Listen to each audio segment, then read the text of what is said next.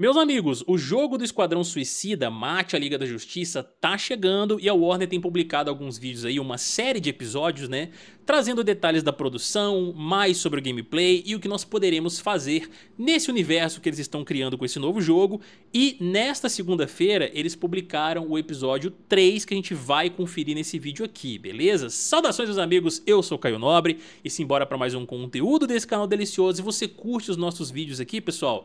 Deixa aquele likezão maroto aí, se inscreve no canal, estamos chegando nos 100 mil inscritos e ative aí o sininho das notificações. É uma regra do YouTube, se vocês não ativarem, vocês não recebem os nossos vídeos, vocês estão ligados aí no esquema. Acesse o nosso site que é meialua.net, que está aqui embaixo no comentário fixado, e aproveitem também para poder conferir, juntamente do nosso site, o vídeo que nós publicamos mais cedo com o encerramento das filmagens do Mortal Kombat 2 e também uma janela de lançamento, uma possível janela de lançamento para o seu trailer, tá bom? Então, sem mais delongas, minha gente, bora lá, deixa eu trocar minha tela aqui para esse jogo do Esquadrão Suicida, a gente conferir esse videozinho, que é um game aí, cara, que tem dado o que falar, né, com relação às previsões que a galera tá trazendo com relação a isso, né, porque algumas pessoas tiveram a oportunidade de jogá-lo antecipadamente, tivemos algumas previews aí não muito boas, sabe? Tem muita coisa nesse jogo aqui também que não tá me agradando, principalmente o seu gameplay. Então, bora conferir nesse videozinho se deu uma melhorada em algo agora, neste exato momento. Vamos lá. Computer, activate the threat assessment matrix.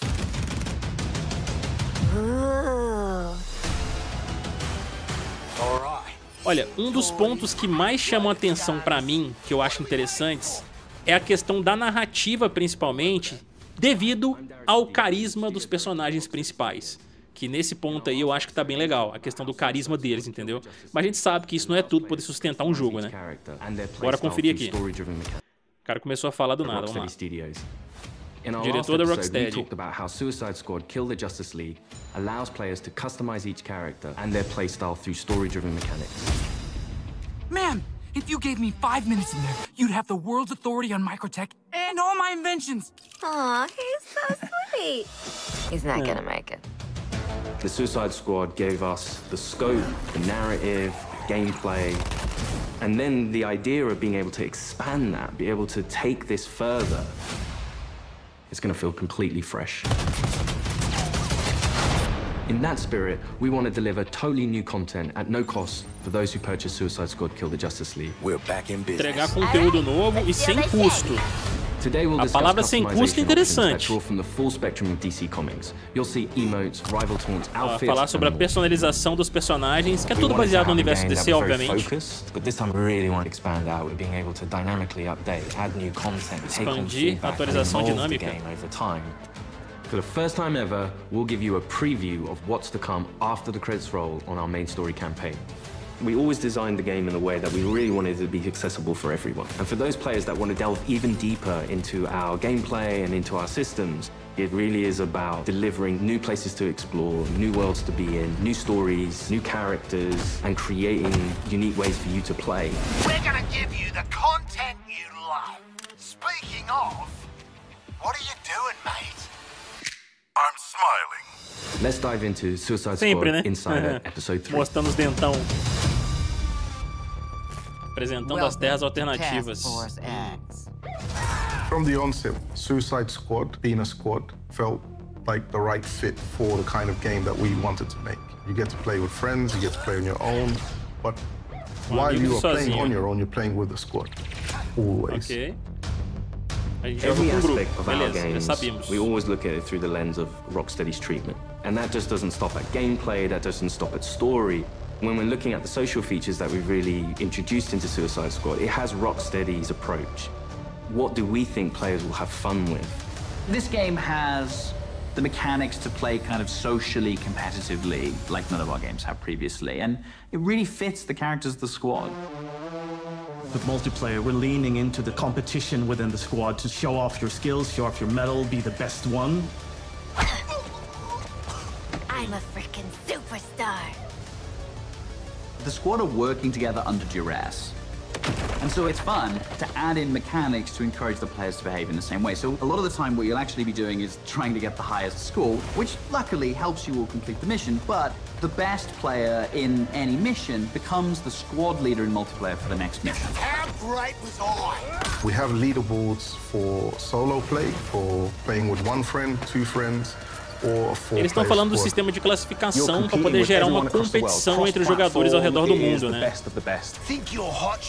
Ó, vou mostrar lá no multiplataforma quem é o melhor dos melhores e tudo. Tell me you did. I was like, how do you like that? Outstanding!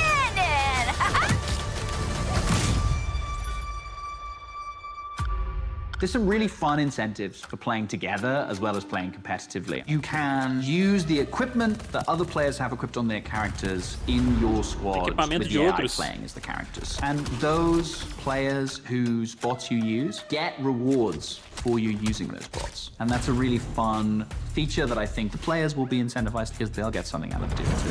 Farewell. We also have the rival taunt system where on the leaderboards, if you pass your friends or anyone on your friends list who's also playing the game and you beat their score, when next time they log in, they'll get this kind of funny quiff just to show that, oh yeah, by the way, I beat you. Ah, você pode provocar o maluquinho lá da sua lista de amigos que você ultrapassou na pontuação. Boomerang giving you the finger. I think fans are going to have a great time. Fazer isso com Calil. Allowing players to kind of communicate in different ways, really in playful ways. As Rocksteady, as creators, this was another opportunity for us to really engage with our characters, extend the narrative through the players' choices with a very cinematic eye. Through the game, we offer many customizations. Estender a narrativa com base nas escolhas do jogador. You start off in the prison, you get your prison garbs, and then you evolve to the Task Force X outfits. Yeah, right. I was thinking something more fashion forward. The outfit customization in our game is vast. Parada de traje eu curto. Quem acompanha os vídeos de Mortal aqui sabe que eu gosto pra caramba de skin, mano. With this game, Rocksteady will deliver a full story-driven campaign to players, including more cinematics than any previous Arkham game. For players who survive the war against cinemáticas do que o Arkham. and want to keep the adventure going, Rocksteady is ready. We very much knew we had a story to tell initially. Parece que eles estão investindo bem no modo história, né? On feeding into that and then changing up the gameplay to have a game that was going to evolve through post-launch content. Suicide Squad Kill the Justice League is going to be one of the most generous, player-friendly, post-launch experiences available. Every season we will have 2 episodes. Each season there's going to be a different spin on how you play and will be heavily themed by a DC villain. So there's many layers of influence from the DC world on how you play. Então cada temporada vai ter vilão diferente do universo DC pra gente poder encarar. And the in-game shop is for cosmetics only. You'll always be able to go back. A loja do jogo é para cosméticos, eles falaram. This is a totally player-friendly approach to letting you play the content you want to play. The shop is for cosmetics only. Loja para cosméticos. Play the episodic content. Ah, tá. You want to come back 6 months Você pode rejogar o episódio. Passados 6 meses, você pode voltar e jogar o primeiro episódio, por exemplo. Ok. The DC universe is massive, and in most games, narrative only see or explore a tiny piece of it. But what's really cool about the narrative of Kill the Justice League is there's almost no limit on where we can go. Celebrating before the game is over. In his pursuit of trying to recreate his perfect Kolu, Brainiac has been experimenting with some of our favorite DC characters' DNA, creating new worlds in alternate realities. It's these worlds that we call Novos mundos em realidades alternativas, as terras alternativas lá. Of 12th level intelligence. But he's also trying to rebuild this civilization that he misses and is lost, and there is nothing he won't do to get there. New Kolu will be reborn. He's building a model of the Aguentei rapidão, galera, que minha câmera ela tá bem em cima, que eu tô com medo dela pegar em alguma legenda. Só tô tirando aqui rapidão, tá? It's all gathering data. I will unlock your full potential to serve me.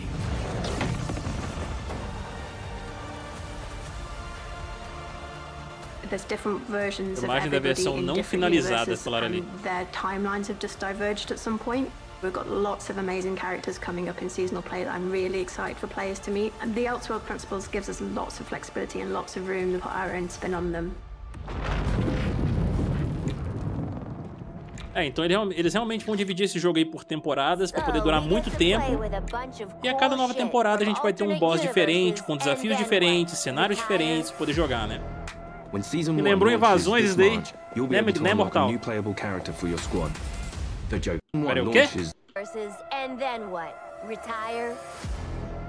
When Season 1 launches this March, you'll be able to unlock a new playable character for your squad, the Joker. At least buy me dinner first. The original arc of Joker has been dead for 5 years, but this is a new Elseworlds twist on the villain. He was part of the Suicide Squad in the Elseworld that he's from, which already shows that he's slightly more cooperative than the previous Joker we've had. But as you get used to him and actually play to him, you realize he's unhinged in a different way. Not only has he got to figure himself out, but he's figuring out his place in this new world and this new squad. He hadn't reached supervillain status before Renegade invaded, so, you know, he's still a bit less experienced. I think we've taken him back to the kind of more vaudeville roots of Joker. He's masking insecurities with traditional Joker behavior. But deep down, he's not sure who he is yet. Lock him up. Oh, making new friends after a move is always tough. As your mission expands deeper into the Coringa é um lore of the personagem DC único mesmo, né, universe, cara? this new Não tem version of the como. Joker will join your fight Nova with his versão do unique Joker. combat, traversal and weaponry. His traversal is all based around a Usa rocket-powered guarda-chuva umbrella, movido com which he can foguete. draft himself Caraca. into the air, and then uses that to glide around, and then he can actually flip that down to grind along buildings. Cara, a gente vendo knocking certos enemies out of the trechos way. assim, parece interessante, mas eu preciso jogar a versão final, mano. Frantic, vertical and horizontal energy that he has means you've always got to be moving and always attacking the enemies. Você está sempre se movendo e sempre atacando, senão você se ferra. The Joker is only the first of the new squad recruits you could meet Primeiro dos through the novos ongoing additions recrutas, to ó. our game. Over time, we can build up a library of Eles vão adicionando mais characters that personagens DC pra gente poder fans jogar might com o not passar do have tempo, ó. expected to see Bom, in a video Coringa tá game, vindo de like a graça, né? regular comic book Tomara que os outros I sejam look também. forward to when the next issue's coming out. And in the Acredito same que way, vai I hope ser, people porque, will look poxa, forward vocês to the estão next lançando o episode primeiro from assim de us. graça. Whatever it is, I'm down. New environments, new characters, missions, challenges, gear, and more. All of this free content comes for players who own Conteúdo the game. gratuito, é destinado aos jogadores. Boa, boa, é isso mesmo. We can't wait for you to see what the future holds. With Elseworlds, the possibilities are endless. How do you like that? Thanks for watching this series. We hope you'll join us for Suicide Squad Kill the Justice League, a third-person action shooter where some of the wildest villains of DC Comics join forces to save the world from its greatest heroes. No, that's mental. We're not doing that. God help us. Yeah. I think players are going to be surprised about the depth to which they can craft the character. It comes Ó, com a back to player profundidade choice da and player criação dos freedom. personagens, Everything cara. from melee strikes into gunplay, which you could then go into a traversal attack. Liberdade de All of the combate combat também, ó. will flow seamlessly Combate into corpo a another. corpo, tiroteio, entre outros tipos, né, que a gente vai poder ir mesclando. Eles querem dar essa liberdade pro jogador, pelo que eu tô entendendo. In a multiplayer space is a really unique experience that you can't get anywhere else. What we've done with the Suicide Squad is to really expand those experiences. Not only just one character this time around, we've done it with 4 and we plan to do it with more. This brings back memories of my old Suicide Squad. Whether you're in for the main story Meu or antigo Esquadrão exploring what Suicida. lies beyond, Rocksteady Studios is here to support our players while delivering exciting new experiences. Thank you for joining us and we'll see you at launch February 2nd, 2024. Tá batendo na porta já, hein? 2 de fevereiro. É isso, minha gente. Olha aí, ó, os trajes clássicos dos personagens também, rapaz. Ó, doideira, hein? Se comprar na pré-venda, ganha esses trajes aqui também, ó. Já fica a dica aí pra quem quiser. Mas assim, cara, é o que eu tava até falando no início do vídeo aqui, né? Com base no que a gente tava vendo em trailers anteriores e tudo, eu preciso jogar a versão final, cara. Porque definitivamente o gameplay é uma parada que já não me atraiu tanto assim. A pegada dele, sabe? Uma coisa que me chamou a atenção é o que ele comentou aqui sobre ele ter um grande foco narrativo e ele ter mais cutscenes, né? Coisas assim relacionadas à história do que foi feito, por exemplo, na série Arkham do Batman, entendeu? Então, a história eu fico bem curioso pra poder ver qual é, entende? E na versão final a gente vai ter um vislumbre de como é que tá esse gameplay de fato, porque realmente as previews da galera que jogou, né, o acesso antecipado dele lá, não foram muito boas. Eu já não tinha me chamado a atenção o gameplay, já não tinha curtido tanto assim, sabe? Os trailers que tinham sido mostrados. Aí a galera ainda trouxe alguns pontos ali com relação a ele, já me deixou um pouco mais desanimado e tudo, mas é aquilo, né, mano? Vamos conferir essa versão final aí. E se Deus quiser, né, se tudo der certo, a gente vai trazer conteúdo disso aqui pra vocês. E agora eu quero muito saber a opinião de vocês, né, com relação ao jogo do Esquadrão Suicida Mate a Liga da Justiça. Se vocês estão curiosos pelo game, se vocês curtiram o estilo de gameplay, se pra vocês alguma coisa mostrada aqui já atiçou um pouco mais a curiosidade de vocês com relação ao game como um todo, né? Temos o Joker aí, ó, que vai chegar de graça um pouco depois do lançamento do game. Falaram sobre temporadas aí, que eles vão renovando os cenários, trazendo novos vilões da DC também pra gente poder ir enfrentando, ou seja, não vai ficar na mesmice, né? Teremos desafios diferentes toda vez que entrar uma nova temporada. Aí me lembrou bastante o modo invasão do Mortal Kombat, né? Inclusive, que a gente sabe muito bem que é entediante depois de um tempinho, né? Esperamos que não siga pelo mesmo caminho. Mas é isso, gente. Quero muito saber a opinião de vocês agora com relação a isso. O que vocês acharam também da aparição do Joker e dele ser gratuito, deles trazerem muitos conteúdos gratuitos pra nós também, beleza?